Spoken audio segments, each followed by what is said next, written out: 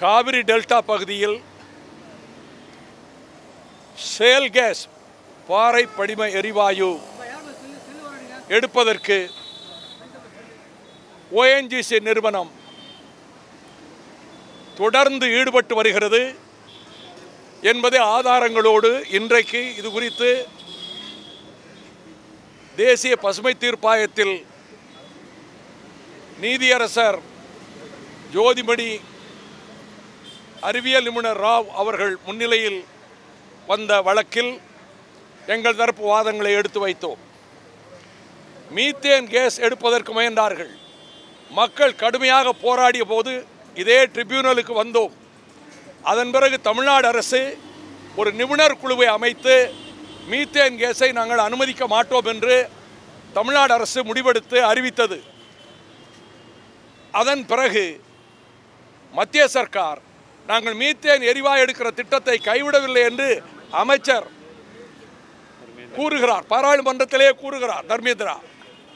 இந்த கட்டத்தில் shale case எடுப்பதற்கு ஒரு குறுக்கு வழியிலே முயன்றார்கள். எப்படி என்றால், முதலில் அவர்கள் வாங்கினார்கள் அல்லவா எண்ணெய், பொதுவாக இயற்கை வாயு எடுப்பதற்கு அதே லைசன்ஸை, அதே சுற்றுச்சூழல் அனுமதியை மீத்தேனுக்கும் பெற்றுக்கொள்ளலாம் என்று முயன்ற போது, முதல்ல மீத்தேனுக்கு, அப்பொழுது இதே நீதிமன்றத்தில் நாங்கள் வாதாடிய போது தனியாகத்தான் அதற்கு அமெண்ட்மெண்ட்டில் வரக்கூடாது, தனியாகத்தான் வர வேண்டும் என்று சொன்னார்கள்.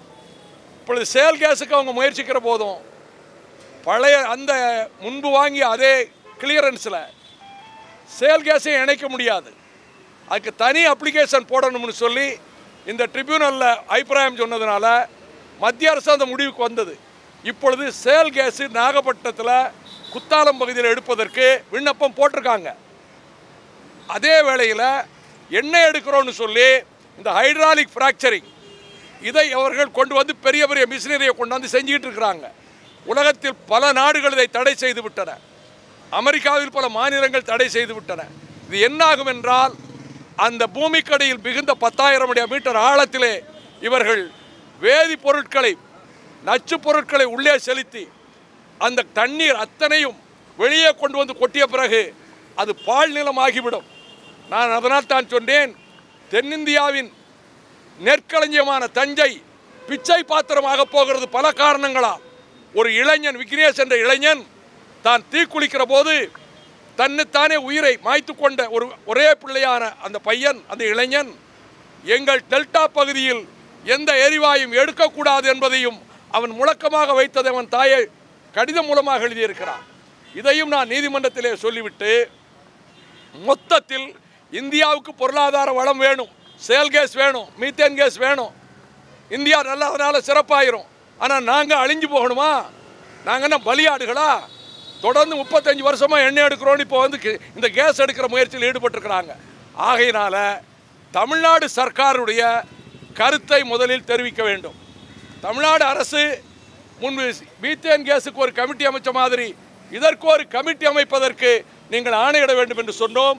அப்பொழுது நீதிபதி அவர்கள் அவ்விதமாக இப்பொழுது சொல்ல முடியாது, ஆனால் தமிழ்நாடு அரசு இது குறித்து என்ன கருத்து கொண்டிருக்கிறது, ஷேல் கேஸ் பாறை படிம எரிவாயு குறித்து என்ன கருத்து கொண்டிருக்கிறது என்பதை இந்த நீதிமன்றத்துக்கு 3 வார காலத்திற்குள் தெரிவிக்க வேண்டும் என்று சொல்லியிருக்கிறார்கள்.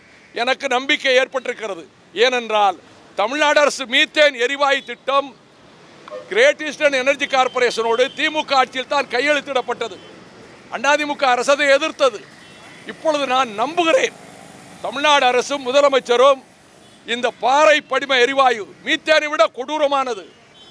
காவிரி தீரமே ஏற்கனவே தண்ணீர் இல்லாமல் அழிகின்ற வேளையில், காவிரி பிரச்சனை அளித்துக் கொண்டிருக்கிற நேரத்தில் இதற்கு அனுமதி கொடுக்க மாட்டார்.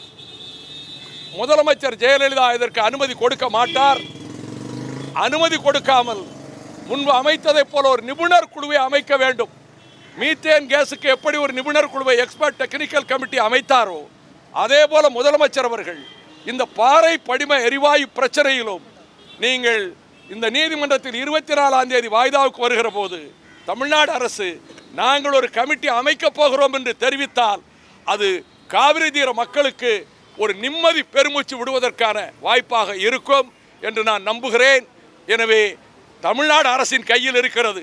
இல்லாவிடில் மத்திய அரசு அனுமதி கொடுக்கும், அவங்களுக்கு என்ன வேணும், கேஸ் வேணும், தமிழ்நாடு அழிகிறத பற்றி மத்திய சர்க்காருக்கு கவலை இல்லை என்பதையும் நான் இந்த நீதிமன்றத்திலே பதிவு செய்திருக்கிறேன்.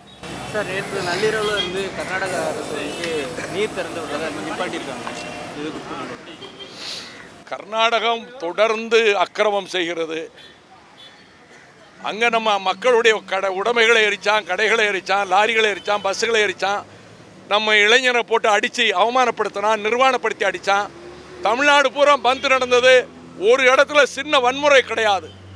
அவன் தமிழர்களின் உடைமைகளை தீயிட்டு கொளுத்தினான். இங்கே தமிழ்நாட்டு இளைஞன் விக்னேஷ் தன்னைத்தானே தீயிட்டு கொளுத்தினான்.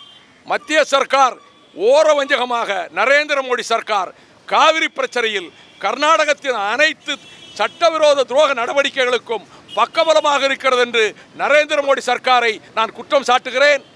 மேலாண்மை வாரியம், காவிரி மேலாண்மை வாரியம் அமைத்து, காவிரி நீர் ஒழுங்காற்று குழுவை அமைத்து தமிழகத்துக்கு கிடைக்க வேண்டிய நீதியை கிடைக்க செய்ய வேண்டுமே அல்லாமல் அவன் மேலும் மேகதாட்டு அணையை கட்டி போகிறோம் என்று வேலையை ஆரம்பிக்க போகிறான்.